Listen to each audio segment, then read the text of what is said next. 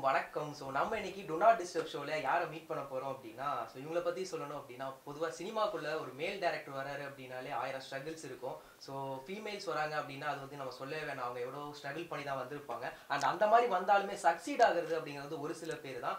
And இப்போ வந்து ரீசெண்டாக லேடிஸ் அண்ட் ஜென்டில்வுமன் அப்படின்னு ஒரு டாக்குமெண்ட்ரியோட டீசர் வந்து நம்ம யூடியூப்ல பார்த்துருப்போம். ஸோ அதை பண்ண இண்டிபெண்டன்ட் ஃபிலிம் மேக்கர் நம்ம மாலினி ஜீவரத்னம் மேம் தான் நம்ம கூட இருக்காங்க. ஸோ அவங்களோட தான் நம்ம பேச போகிறோம். பல சுவாரஸ்யமான விஷயங்களை அவங்க நம்ம கூட ஷேர் பண்ணிக்க போகிறாங்க. ஸோ ஃபர்ஸ்ட் அவங்க நம்ம வெல்கம் பண்ணிக்கலாம். வணக்கம் மேம், எப்படி இருக்கீங்க? நல்லா இருக்கு. நல்லா இருக்கு. Okay ma'am. So Malini Jeevarathnam, so உங்களுக்கும் இந்த சினிமாக்கும் உள்ள நெருக்கம் எப்படி மேம் இருந்தது? நீங்கள் மாலினினே கூப்பிடலாம் மேம். ஓகே, நான் சினிமாவுக்கு வரணும்லாம் வரல. நான் சென்னையில் வந்து ஃபிலிம் மேக்கிங் இல்லை ஆர்ஜே இல்லை வந்து கேம் டிசைனிங், அப்புறம் வந்து ஏதாவது ஹோட்டல் மேனேஜ்மெண்ட்டு, குக்கிங்னு ஏதாவது ஒரு ஆர்ட் ஃபார்முக்குள்ளே இருக்கணும். அந்த ஆர்ட் ஃபார்ம் சினிமாவாக தான் இருக்கணும் இல்லை, அப்படி தான் வந்தேன். பட் ஆனால் நான் படிக்கும்போதே யோசித்தேன், என்ன ஆனாலும் பண்ணலாம், நான் டைரக்டரை மட்டும் ஆகக்கூடாது. ஏன்னா என் ஃப்ரெண்ட்ஸ்லாம் சொல்லி இது பண்ணாங்க, அது ஒரு நாய்ப்படாத பாடு பண்ணணும், அந்த வேலை பார்க்குறதுக்கு பயங்கரமாக அசிங்கப்படணும், பயங்கரமாக தப்பாலாம் நடந்துப்பாங்க, சினிமாலாம் ரொம்ப மோசம், அப்படி இப்படின்ட்டு 1000 விஷயம் சொன்னாங்க. உடனே நான் பயந்துட்டேன், ஓகே நம்ம சினிமாக்குள்ளே போகக்கூடாது அப்படின்ட்டு. ஆனால் அப்படி இல்லை, சினிமா நம்ம பார்க்குறது மட்டும் சினிமாவோட பிம்பம் கிடையாது. அதில் நிறையா நல்ல மனிதர்கள் இருக்காங்க. நான் இந்த படம் டைரக்டர் ஆகணும்னு ஆசைப்பட்ட போது ஒவ்வொரு விமன் டைரக்டர்னு சொல்ல போகிறேன், டைரக்டரில் மேல் டைரக்டர் விமன் டைரக்டர்லாம் கிடையாது, தன்னை விமன் டைரக்டர்னு அடையாளப்படுத்திக்கிற எல்லாருக்கிட்டையுமே போய் நின்று அவங்க ரொம்ப சூப்பராக ஒர்க் பண்ணுறாங்க. ஒவ்வொருத்தவங்களுமே அவங்களோட ஒர்க் எல்லாமே எனக்கு பயங்கரமாக பிடிச்சிருந்தது, இப்போவும் பிடிச்சிருக்கு. போய் நிற்கும்போது அவங்களுக்கு வேறு கமிட்மெண்ட்ஸ் இருக்குது. அவங்கக்கிட்ட ஒரு 4-5 விமன் அசிஸ்டன்ட் இருந்தாங்க. ஸோ நமக்கு இடம் கிடைக்கல.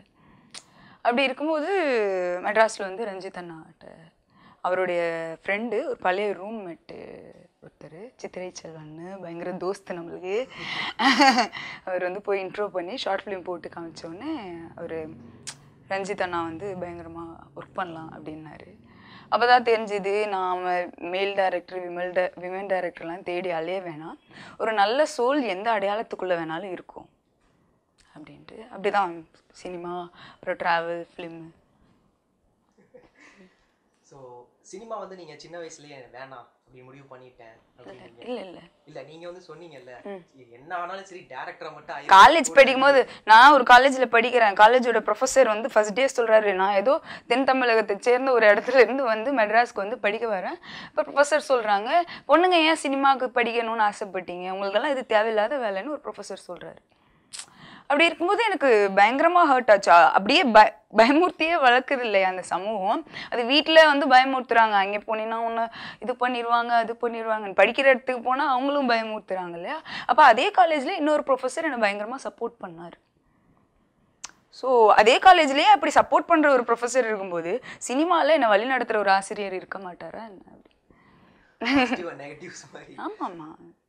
ஸோ ரஞ்சித் அண்ணாவோட ஒர்க் பண்ணீங்க, இப்போ மெட்ராஸ் படத்தில் ஒர்க் பண்ணீங்க. ஸோ அந்த எக்ஸ்பீரியன்ஸ் பற்றி சொல்லுங்க. அது ரொம்ப சூப்பரான ஒரு எக்ஸ்பீரியன்ஸு. எனக்கு வந்து அரசியல் சார்ந்த புரிதல் கிடையாது. நான் சின்ன வயசுலேருந்து நிறைய பேச்சு போட்டியிலலாம் கலந்துப்பேன், போய் நிறையா அவார்டெலாம் வாங்குவேன், ஸ்டேட் அவார்டு வாங்குவேன், மண்டல பிரிவு பேச்சு போட்டி அவார்டெலாம் வாங்குவேன். ஆனால் எனக்கு அரசியல்னால் என்னன்னே தெரியாது, ஆனால் நான் பேசிகிட்டே இருப்பேன். இப்படி தான் அந்த சமூகம் நிறையா பேச்சாளர்களை வளர்த்து விட்டது இல்லையா. அவங்களோட அதிகபட்ச பேச்சு இப்படி இருக்கும், ஒரு பேச்சு போட்டியில் 2 திருக்குறள், 4 காமெடி ஜோக்கு, அப்புறம் ஒரு சமூக நீதி கதை. அந்த சமூக நீதி கதை யாருக்கான சமூக நீதி கதையாக இருக்கும் அப்படிங்கிறதும் யாரோ எழுதி வரையறுக்கப்பட்ட ஒரு வட்டத்துக்குள்ளே இருக்கும். ஸோ அப்படியே பேசி வளர்ந்து வந்த என்கிட்ட அரசியல்னா என்ன, நான் இருந்த ஊரில் பரமக்குடியில் நடந்த கொலைகள் பற்றி எனக்கு தெரியல. எனக்கு அந்த ஸ்பேஸ், மெட்ராஸோட ஆஃபீஸ் எல்லாமே வந்து நிறையா விஷயங்களை புரிய வச்சுது.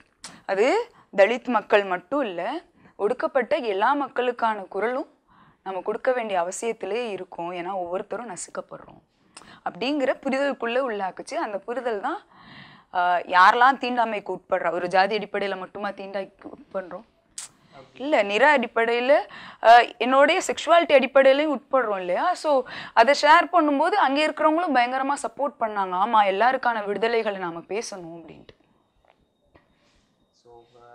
டீசர் இப்போ பார்த்தோம். ஸோ அதுக்கப்புறம் வந்து ஃபேஸ்புக்கில் வந்து இப்போ அது ஒரு ட்ரெண்ட் ஆயிடுச்சு. யாராவது பிடிச்ச தலைவரோட படம் வந்துச்சு அப்படின்னா அவங்களோட ஃபோட்டோ அந்த ஃப்ரேமாக வச்சுட்டு கீழே வந்து அவங்க இப்போ மெரசல்னா விஜய் சார் ஃபோட்டோ இருக்கும், அவங்களோட ஃபோட்டோ இருக்கும். ஸோ அந்த மாதிரி உங்களோட பார்த்துட்டு இப்போ லேடிஸ் அண்ட் ஜென்டில்வுமன் அதே வந்து ஃப்ரேமாவெல்லாம் வைக்க ஆரம்பிச்சிட்டாங்க. ஸோ இதை பற்றி நீங்கள் என்ன நினைக்கிறீங்க?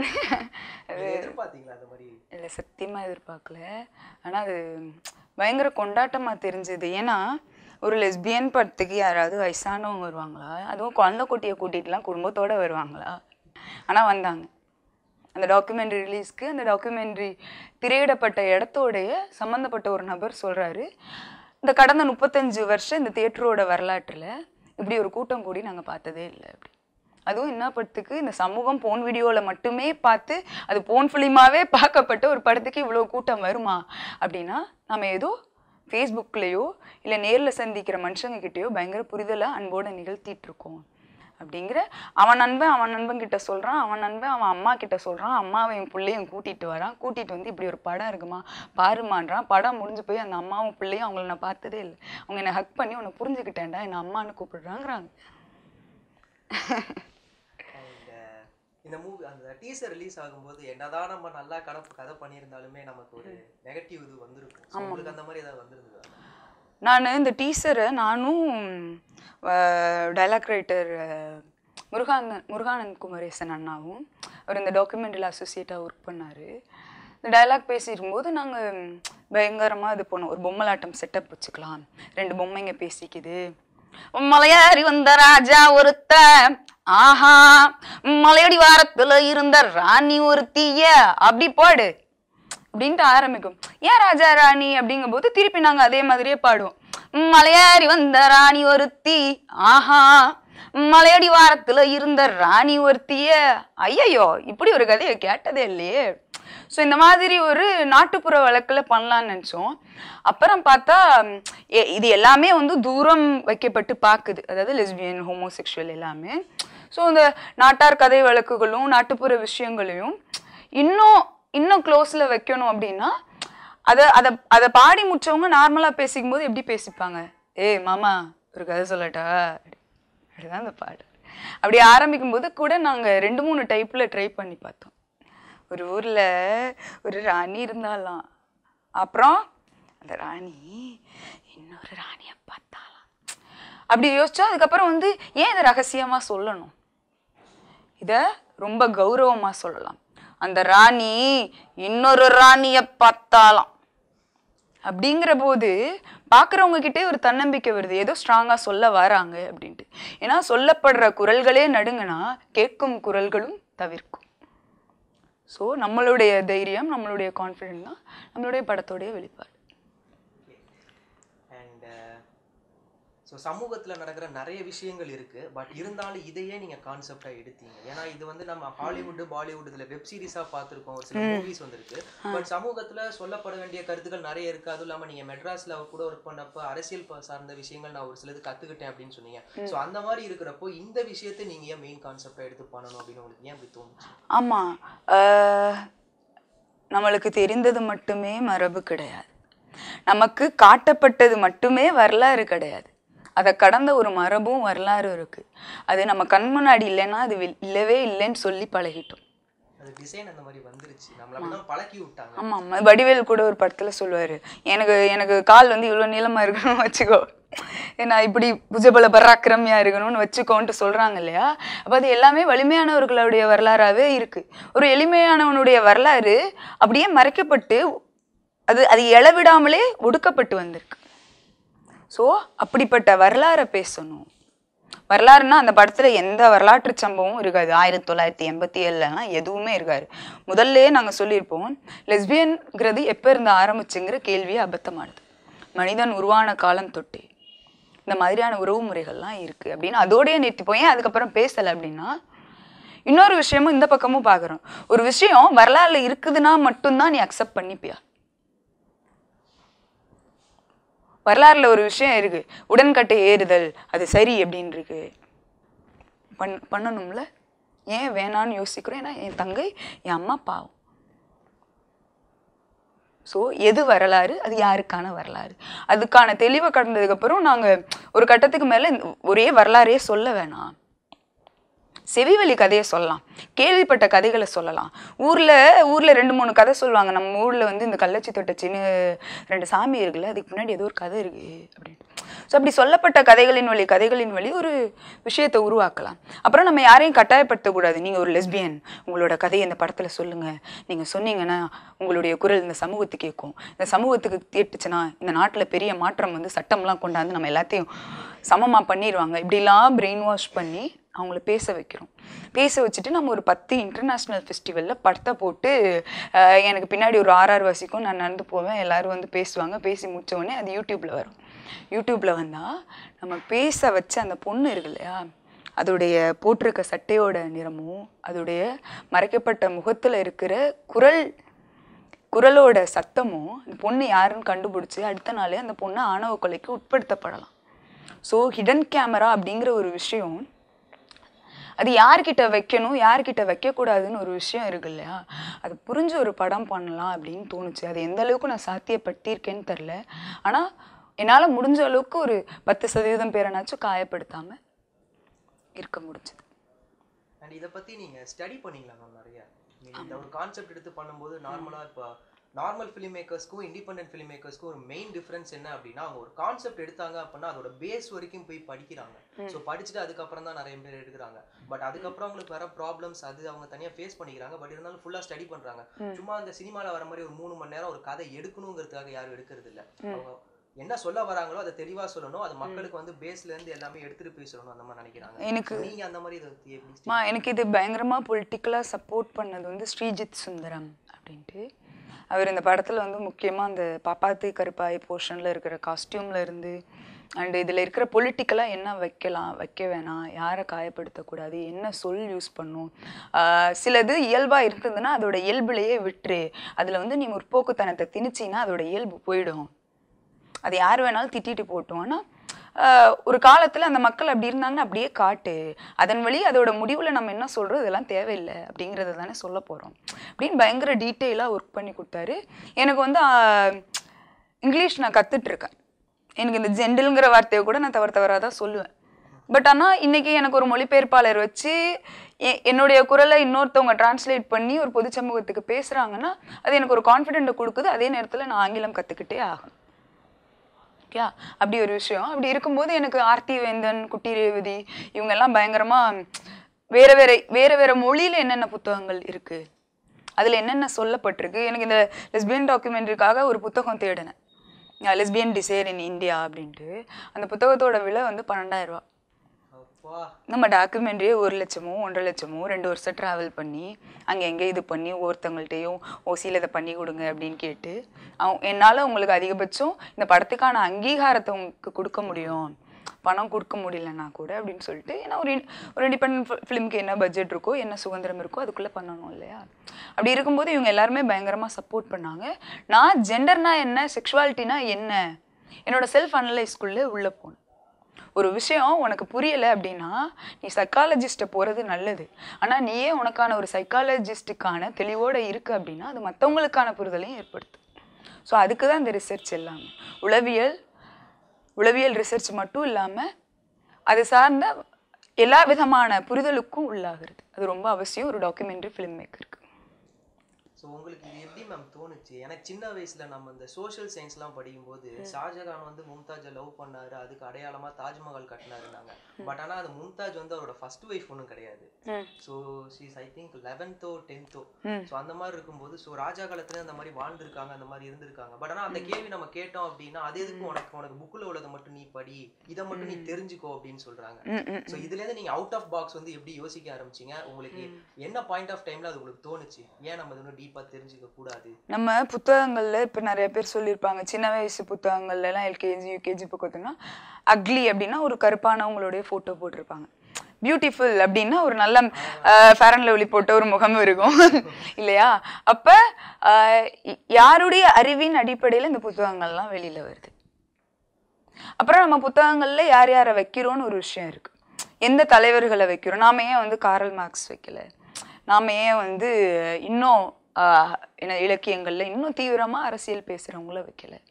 நாம ஏன் அம்பேத்கரை அதிகமா வைக்கல? நாம ஏன் இன்னும் சில தலைவர்களை வைக்கல? அப்படிங்கிற சில விஷயம் இருக்கு இல்லையா? அது வந்து அதை உருவாக்குறவங்களோட அரசியல்ல இருந்து ஒரு 1,00,000 கோடி மாணவர்கள் கிட்ட அந்த அரசியல் மட்டுமே பரப்பப்படுது. அதை உடைக்கணும் அப்படின்னு தோணுச்சு. ஏன்னா படிப்புங்கிறது ஒரு 10 லட்சம் பேருக்கு வந்து ஒருத்தர் யோசிக்கிற அமைப்புல இருந்தே போகுது இல்லையா? அதே மாதிரி தான் இந்த கலாச்சாரமும். ஒரு சில 100 வருஷங்களுக்கு முன்னாடி ஒரு 10 பேர் சேர்ந்து ஒரு கலாச்சாரத்தை வரிமடிக்கிறாங்க. ஆணுக்கு பெண் அடங்கி போகணும், ஆம்பளைய பத்தி கை நீட்டி பேசாது, இப்படிலாம் நம்ம பேசுறோம் இல்லையா? ஸோ இதெல்லாம் இல்லை. அவன் என் அண்ணன், அவன் என் ஃப்ரெண்டு, டே என்னடா இப்படி பண்ற நீ, போடா டே, இப்படின்னு தான் பேச முடியும். அண்ணன் சொல்லுங்கங்க அண்ணன், என்னங்கங்கன்னு பண்ணணும்னா அந்த உறவு ரொம்ப தூரமா இருக்கு. அது வேணாம் அப்படின்னு நான் நினைக்கிறேன். ஏன்னா உறவுக்குள்ள வந்து என் அப்பா மடியில உட்கார்றதுக்கு நான் கூச்சப்படுறேன். ஏன்னா கிராமங்கள்ல அம்மா மடியிலையோ அப்பா மடியிலையோ உட்கார்றது அநாகரிகம். ஆனா அதே அப்பாங்களோ இல்ல குடும்பத்துல இருக்கிற ஒருத்தரோ தான் உட்கார வைக்காம அபியூஸ் பண்றாங்க. ஏன்னா இந்தியாவின் அதிகமான அபியூஸ் காதலனாலேயோ கணவனாலேயோ இல்ல லவ் பண்ற ஒன் சைடு லவராலேயோ வர்றது இல்ல, அண்ணன் சித்தப்பன் மாமன் இவங்க கிட்ட இருந்து தான் வருது. ஏன்னா இவங்க எல்லாரையுமே தூரமா என்னங்கன்னு சொல்லியே பழகிட்டோம் இல்லையா?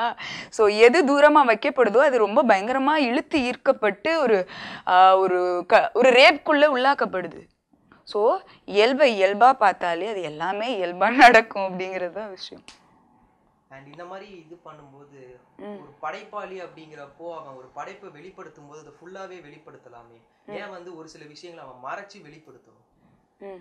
ஏன்னா இப்போ ஒரு படைப்பாளி, இப்போ ஃபார் எக்ஸாம்பிள் இப்போ நான் ஒரு புக் எழுதுறேன் அப்படின்னா, இப்போ ஒரு ராஜாவை பத்தி கதை எழுதுறேன் அப்படின்னா அவன் என்னென்ன பண்ணாங்கிறத டீட்டெயில்டா எழுதாம அவன் இத்தனை வாரில ஜெயிச்சான், இத்தனை பேரை சண்டை போட்டு இது பண்ணா, அதுக்கப்புறம் அவனுக்கு இவ்வளவு பெருமை இருக்கு, அவன் இந்த டேம் கட்டினா, அந்த மாதிரி மட்டும் எழுதுறாங்க. பட் அவன் பர்சனல் லைஃப்ல என்னென்ன பண்ணா, அவன் நல்லது என்ன பண்ணிருக்கான், கெட்டது என்ன பண்ணிருக்கான், அது நமக்கு தெரிஞ்சாதான் நம்மளால அனலைஸ் பண்ணிட்டு அவன் கரெக்டானவனா இல்லையா அப்படிங்கிறது பண்ண முடியும். அது ஏன் இன்னும் யாரும் பண்ணல? ஏன் எல்லாருமே மறைக்கிறாங்க? ஏன் அப்படின்னா, இப்போ ஒரு ரைட்டர் ஒரு புத்தகம் எழுதுறான், ஒரு படம் எடுக்கிறான் அப்படின்னா அது கவர்மெண்டோட அங்கீகாரம் தேவை. புத்தகத்துக்கும் கவர்மெண்டோட அங்கீகாரத்துக்கு அப்புறம் அது பாட புத்தகத்தில் வரப்படுது. சில பாட புத்தகங்கள்ல பயங்கர முற்போக்கான விஷயங்களும் வைக்கப்படுது. அதுக்கு அங்கே இருக்கிற அதிகாரத்தில் இருக்கிற ஆட்களும் கொஞ்சம் சப்போர்ட் பண்ணுறாங்க, இன்னும் அதிகாரத்தில் இருக்கிற ஆட்கள் அப்போஸ் பண்ணுறாங்க. இங்கே அதிகாரம் எப்படி பார்க்கப்படுது அப்படிங்கிற ஒரு விஷயம் இன்னைக்கு நான் ஃபேஸ்புக்கில் கூட போட்டிருந்தேன். என் ஃப்ரெண்டு ஒருத்தர் வந்து என்கிட்ட பயங்கர டென்ஷனில் இருந்தே என்னை நிறையா பேர் பயங்கரமாக அதிகாரத்தின் அடிப்படையில் காலி பண்ணாங்க, இந்த நிமிடமும் காலி பண்ணிட்டு இருக்காங்க. அப்படி இருக்கும்போது அவர் என்கிட்ட நேற்று ஒரு கதை சொல்கிறாரு. மாலினி, நான் ஒரு சூப்பராக ஒரு படம் பார்த்தேன், அந்த படத்தில் வந்து ஒருத்தர் இருக்கான், அவனை வந்து பயங்கரமாக எல்லாரும் கொடுமைப்படுத்துகிறாங்க, ஒடுக்குறாங்க. அப்படி இருக்கும்போது அவனுக்கு வந்து பயங்கர பிரச்சனை. ஆனால் இவன் கடுமையான ஒடுக்குமுறைக்கு உள்ளானாலும் கடுமையான பிரச்சனைக்குள்ளே உள்ளானாலும் அவனுக்கு ஒரு கட்டத்தில் இந்த எதிரிகளை கொல்றதுக்கான பவர் கையில் கிடைக்குது. அப்படி பவர் கிடைக்கும் போது அந்த எதிரிகள்லாம் அவன் காலில் விழுந்து கிடக்குறாங்க. அப்போ அவன் சொல்கிறானா, அந்த படம் என்னன்னு கூட எனக்கு தெரியாது, ஆனால் அவருடைய சொல் ஒரு மந்திர சொல். அவன் சொன்னானா, ஒரு அதிகாரங்கிறது ஒருத்தனை கொல்லலாமா வேணாமாங்கிறதுல இருக்கக்கூடாது. அதிகாரங்கிறது ஒருத்தனை கொல்லலாமா வேணாமாங்கிறதுல இருக்கக்கூடாது. அவனோட அதிகாரங்கிறது ஒருத்தனை கொல்ல வாய்ப்பு கிடைச்சாலும் பொழைச்சு போடான்னு கெத்தா சொல்றதுல இருக்கணும். இப்ப யாரும் அந்த மாதிரி இல்லையே. எல்லாமே வந்து இப்ப சான்ஸ் கிடைச்சா நான் யூட்டிலைஸ் பண்ணிக்கணும். அவன் இது பண்ணிட்டானா எனக்கு ஒரு சான்ஸ் கிடைக்காதா, யானைக்கு ஒரு காலம் வந்தா பூனைக்கு ஒரு காலம் வரும். இல்ல, அது நீங்க சொல்றது ரொம்ப சரி. என்னன்னா யூஸ் பண்றதுக்கும் யூட்டிலைஸ் பண்றதுக்கும் வித்தியாசம் இருக்கு. எனக்கு ஒரு எதிரி வந்து என்னைய வந்து காலி பண்றான் அப்படின்னா அவனுடைய வார்த்தைகளில் இருந்தே நான் மீண்டெழணும், அவனுடைய சொல்லே என்னை தூக்கி விடணும். ஸோ அதுதான் மாற்றம். அவன் மூலியமா எதையும் நான் பண்ண முடியாது, ஆனா அவனுடைய வார்த்தைகள் ஒன்று ஒன்று என்னை வளர்த்துக்கிட்டே இருக்கும். ஸோ தாராளமாக பேசுங்க, தாராளமாக எழுதுங்க, ஆனால் அவங்களுடைய அமைதி தான் என்னை சாவடிக்குது. தயவு செஞ்சு நான் பேசுவேன். அண்ணாமலை படம் மாதிரி இருக்கணுங்கிறீங்க. பேசதான் இவர் மேலே ஏறிக்கிட்டே இருப்பார். அப்படி தெரியல, பட் ஆனால் பயங்கரமாக புரிதல் நிகழுது. அவங்க பேச பேச என்னெல்லாம் பண்ணக்கூடாதுங்கிறத அவங்க கிட்ட இருந்து நம்ம சூப்பராக கற்றுக்கலாம். யாரெல்லாம் காயப்படுத்தக்கூடாது, என்னெல்லாம் பண்ணக்கூடாது அப்படிங்கிறது. நமக்கு மேல வரதுக்கான ஒரு உத்வேகம் கிடைக்கும்னு சொல்றீங்க. சோ அவங்களோட ஆமா, எனக்கு தொடர்ச்சியா Facebookல நிறைய பேர் எழுதுறாங்க, இந்த படம் பார்க்காதவங்க, படம் பார்த்த ஒரு 600-500 பேர் வந்து இது வரைக்கும் தவறா ஒண்ணு கூட என்னோட இன்பாக்ஸ்ல, ஏன் Facebookல இல்லை, என்னோட இன்பாக்ஸ்ல கூட ஒரு மெசேஜ் நீங்க ஒரு தவறான கருத்தியலை பரப்புறீங்க அப்படின்லாம் வருது. அது நம்ம எப்படி பண்ணாலுமே இந்த வீடியோ பார்த்துட்டு இருக்கீங்க இல்லையா, நீங்களே வந்து இது ஒரு எல்ஜிபிடிக்கான படம் நினச்சிட்டு நீங்கள் என்ன பயங்கர தவறாக நினைக்கலாம். ஆனால் நீங்கள் தயவு செஞ்சு முடிஞ்ச அந்த படம் பார்த்துட்டு இதுக்கான கமெண்ட்ஸை தயவு செஞ்சு எழுதுங்க. அந்த படம் ஏதோ ஒரு நூலிலையில் உங்களுக்கு ஒரு புரிதலை நிகழ்த்தி இருக்கலாம், இல்லை கோவத்தை நிகழ்த்தி இருக்கலாம். அது எதாக இருந்தாலும் படம் பார்த்ததுக்கப்புறம் நீங்கள் ஒரு முடிவுக்குள்ளே வந்தால் நான் இன்னும் ரொம்ப கம்பீரமாக சந்தோஷப்படுறேன். இல்லை, அது கண்டிப்பாக நடக்கும் மேம். ஏன் அப்படின்னா எப்படி நம்ம கொடுத்தாலுமே 100% வந்து நம்ம மக்களை சாட்டிஸ்ஃபை பண்ணவே முடியாது. அது உண்மைதான், 100% திருப்திப்படுத்த முடியாது. ஆனால் ஒரு படைப்பை பார்க்காமலே எனக்கு திருப்தி ஆகலைன்னு சொல்றது வந்து அது பயங்கர வழியாக தான் இருக்கு. ஆமாம், ஒரு விஷயம் தெரியுது. ஸோ ஃபைனலாக லாஸ்ட் கொஸ்டின் என்ன அப்படின்னா, ஸோ லேடிஸ் அண்ட் ஜென்டில்வுமன், ஸோ இந்த படம் வந்து உங்களோட பார்வையில், ரஞ்சித் சார் பார்வையில் நீங்கள் மக்களுக்கு என்ன சொல்ல விரும்புகிறீங்க, என்ன சொல்லியிருக்கீங்க? பேரண்ட்ஸ்க்கான படம் அது. இந்த படம் என் அம்மாவுக்கு போட்டு காமிக்கணும்னு நினச்சேன். அதனால தான் சமர்ப்பணம் காலில் போட்டு சொல்ல இயலாமல் போனால் அம்மாவுக்கு அப்படின்ட்டு. என் அம்மா புரிஞ்சுக்கிட்டா சக அம்மாவும் புரிஞ்சுப்பாங்க அப்படின்ட்டு. ஆனால் நான் அந்த படம் முடித்து தியேட்டரில் எல்லோரும் வெளியில் போனோடனே நிறைய பேர் என்னை ஹக் பண்ணாங்க, பேசினாங்க, சிரிச்சாங்க. ஆனால் அந்த மொத்த தியேட்டர்லுமே ஒரு 4-5 சீட்டில் வந்து கிறிஸ்டி, ருக்மணி, பாப்பாத்தி, கருப்பாய் இவங்கெல்லாம் இறந்து போன விக்டம்ஸ், சிவவெளி கதைகளில் சொல்கிறவங்க, இல்லை நிஜமாவே நம்ம பார்வையின்படி இறந்தவங்க. இந்த 4-5 பேர் அந்த தியேட்டரில் தனியாக உட்காந்துருக்காங்க. உட்காந்து இது சினிமாத்தனமாக வேணால் இருக்கலாம், பட் ஆனால் என்னோடய உணர்வு அது. அந்த முழு தியேட்டருக்கும் அந்த 200 பேர் இருக்கிற சீட்லேயும் இந்த 4-5 பேர் உட்காந்து அப்படியே தியேட்டரை பார்க்குறாங்க. அவங்களுக்கு நடுவில் தொல்லைன்னு ஒரு நைட்டி போட்டு மொட்டை அடிச்சுட்டு என் அம்மாவும் வந்து இறக்குறதுக்கு முன்னாடி எப்படி இருந்தாங்களோ அதே மாதிரியான ஒரு அமைதி மனநிலையில் அந்த தியேட்டரை பார்த்து ரொம்ப ஹாப்பியாக சிரித்தாங்க. அவங்களுடைய பாசிட்டிவ் எனர்ஜி தான் இந்த படம். ஸோ கூடிய சீக்கிரம் இது யூடியூப்பில் வரணும். அண்ட் நீங்கள் சொன்ன மாதிரி இதை பார்த்துட்டு கண்டிப்பாக உங்களுக்கு கண்டிப்பாக நல்ல விதமாக பாசிட்டிவ் ரெஸ்பான்ஸ் கிடைக்கும். ஸோ ஃபர்தராக இதே மாதிரி நல்ல விஷயங்கள் எடுத்து நீங்கள் படம் பண்ணணும். அண்ட் மோரோவர் வந்து நீங்கள் சினிமாக்குள்ளேயே வரணும். ஏன்னா இப்போ சினிமா வந்து ஃபுல்லாக கமர்ஷியலாகவே போயிட்டுருக்கு. ஸோ இந்த மாதிரி இண்டிபெண்டன்ட் ஃபிலிம் மேக்கர்ஸ் வந்து கொஞ்சம் கான்செப்ட் புரிய வச்சிங்கன்னா மக்களுக்கு இன்னும் கொஞ்சம் அதிகமாக வெளிப்படும். ஓகே, கமர்ஷியல் சினிமாக்குள்ளே வரணும்னு சொல்கிறீங்க? சினிமாக்குள்ளேயே வரணும். இந்த மாதிரி கான்செப்டை நீங்கள் சினிமாவில் இம்ப்ளிமெண்ட் பண்ணி அதை வந்து இது பண்ணணும். சினிமானா தெரியல, வியாபார வடிவில் இருக்கிற சினிமாவா, இல்லை இப்போ டாக்குமெண்ட்ரிஸ்லாம் சினிமா இல்லை அப்படிங்கிறது? அப்படி இல்லை மேம். அருவி எப்படி நம்ம எல்லாருக்குமே ரீச் ஆகிற மாதிரி போச்சு. இப்போ யூடியூப்ல போட்டாலும் ரீச் ஆகும். பட் இருந்தாலும் இந்த மாதிரி படங்கள் வந்து வெளியே வரும்போது நம்ம பெரிய மக்களுக்கு வந்து ஒரு புரிதல் ஏற்படுத்தும். இப்போ அருவி படம் பார்த்ததுக்கு அப்புறம் நிறைய பேர் வந்து அந்த படத்துக்கு பாராட்டினாங்க. யாருமே வந்து இல்லை, என்கிட்ட பயங்கரமா ஸ்கிரிப்ட் எல்லாமே இருக்கு. ஒரு நீங்க சொல்ற மாதிரி ராஜா காலத்து ஸ்கிரிப்ட் இருக்கு என்கிட்ட. என்ன சொல்றது, போன ஜென்மத்துல நடந்த 2 பேருடைய காதல் இந்த ஜென்மத்துல எங்க வந்து நிக்குதுங்கிற அளவுக்கு பயங்கர ஒரு ஃபேண்டசி ஸ்டோரிலாம் எழுதி வச்சிருக்கேன். நானும் சினிமாக்கு நீங்க சொல்ற சினிமாக்குள்ள வரணும்னு தான் ஆசைப்படுறேன். ஆசைப்படுறேன் இல்ல வரணும்னு நீங்களும் ஆசைப்படலாம். ஆனா வர வைக்கணும்ட்டு சிலர் ஆசைப்படணும் இல்லையா? அவங்க ஆசைப்பட்டாங்கன்னா நம்ம சூப்பரா வந்துடலாம். அதை வந்து ரஞ்சிதா நான் நிகழ்த்தினாரு. எனக்கு அவரால் ஒரு டாக்குமெண்ட்ரி பண்ற அளவுக்கு என்கிட்ட ஒரு சப்போர்ட்டை நிகழ்த்த முடிஞ்சுது. ஆனா இந்த மாதிரி ராஜா மாதிரி ஸ்கிரிப்ட்னா பயங்கர ஆர்ட் டிபார்ட்மெண்ட் செட் இருக்கும், பயங்கரமா செலவு இருக்கும். அதை யாரு பண்றா அப்படிங்கிற ஒரு விஷயம் இருக்கு. அதை பண்ண முன் வந்தாங்கன்னா சூப்பரா ஒரு அழகியலா ஒரு லவ்வபுளா அவங்களுடைய பிரச்சனையை சிரிச்சுக்கிட்டே சொல்ற மாதிரியான ஒரு சூப்பர் படம் பண்ணலாம். அது கூடிய சீக்கிரம் நடக்கும். டாக்குமெண்ட்ரி வந்துருச்சு இல்ல, நடக்குமோ இல்ல நடக்கும்.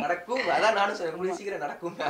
டீசர் வெளிய வந்ததுக்கு அப்புறம் உங்களுக்கு கண்டிப்பா நல்ல கருத்துக்கள் கிடைக்கும். நீங்க ஆசைப்பட்ட மாதிரியே ஒரு ராஜா காலத்து கதை பண்ணணும். ராஜாவே இல்ல, நம்ம எல்லாருமே ஒரு ஸ்டீரியோடைப் மனநிலையில இருந்து தான் வந்திருக்கோம். இப்போ நீங்களோ நானும் ஒரு காலத்துல வந்து எல்ஜிபிடியோ ஜாதியோ கிண்டல் அடிச்ச ஒரு ஆட்கள். ஆனால் இப்போ அதுக்கான ஒரு விஷயங்களை புரிஞ்சுக்கிட்டு பேசுகிறோம் அப்படின்னா அது வந்து ஒரு புரிதலின் அடிப்படையில் தான் நிகழ்ந்திருக்கு. இப்போ நீங்கள் என்னை கூப்பிடுறீங்க, கூப்பிடும்போது 4-5 கேள்வி அபத்தமாக என்கிட்ட கேட்குறீங்கன்னா உடனே நான் உங்ககிட்ட கோவப்பட்டு ஏன் இப்படி கேட்டேன், நான் செட்டை விட்டு வெளில போகிறேன், மைக் எடுங்க, உடனே கேமரா 4 வரும், இது தேவையில்லை.